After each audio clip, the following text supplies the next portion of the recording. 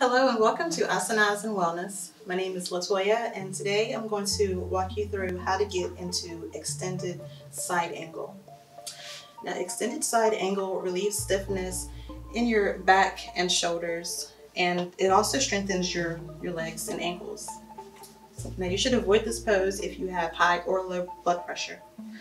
Alright, so you're going to begin in a wide stance, feet parallel to the sides of your mat.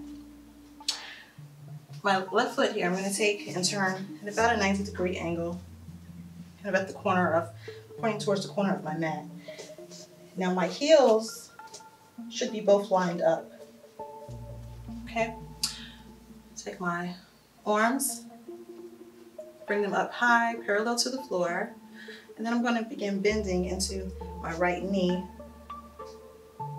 bending out and opening up at the same time, aligning my knee with my ankle. Okay, now I'm going to bring my left forearm down to my thigh, and my right arm I'm going to go up and over,